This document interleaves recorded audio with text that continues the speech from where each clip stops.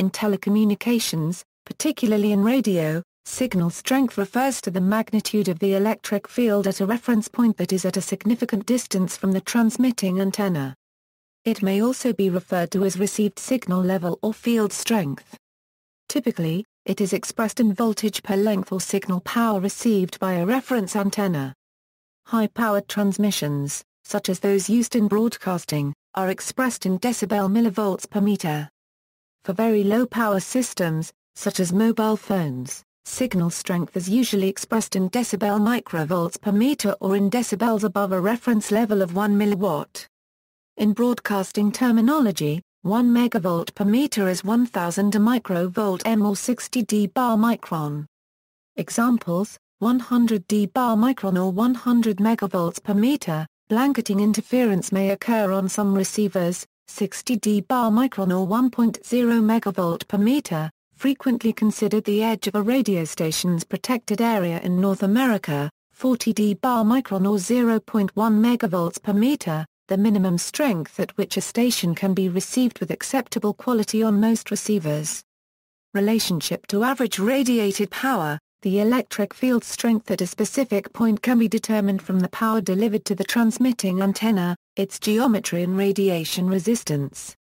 Consider the case of a Brewer distribution is essentially sinusoidal and the radiating electric field is given by where is the angle between the antenna axis and the vector to the observation point, is the peak current at the feed point, is the permittivity of free space, is the speed of light in a vacuum, and is the distance to the antenna in meters.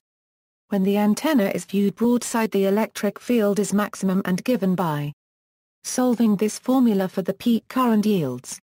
The average power to the antenna is where is the center-fed half-wave antenna unregistered trademark S radiation resistance.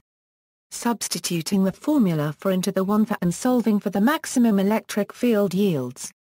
Therefore, if the average power to a half-wave dipole antenna is 1 megawatt, then the maximum electric field at 313 m is 1 megavolt per meter. For a short dipole, the current distribution is nearly triangular. In this case, the electric field and radiation resistance are. Using a procedure similar to that above, the maximum electric field for a center-fed short dipole is. Cell phone signals.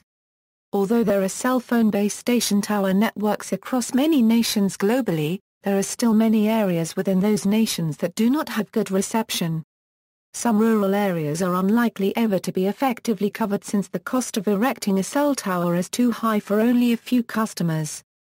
Even in high reception areas, it is often found that basements and the interiors of large buildings have poor reception.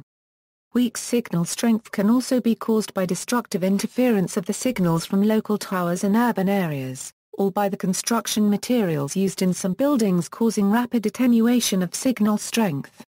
Large buildings such as warehouses, hospitals and factories often have no usable signal further than a few meters from the outside walls.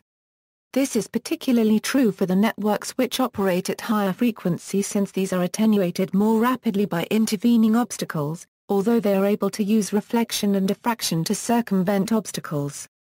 Estimated received signal strength equals. The estimated received signal strength in a mobile device can be estimated as follows.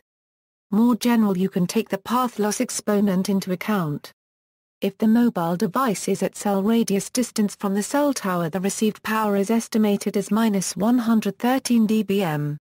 The effective path loss is depending on the frequency, the topography, and the environmental conditions.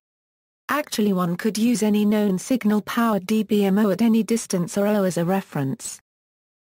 Number of decades would give an estimate of the number of decades, which coincides with an average path loss of 40 decibels decade.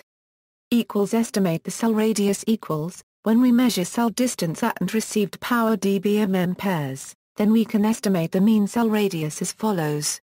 Specialized calculation models exist to plan the location of a new cell tower, taking into account local conditions and radio equipment parameters.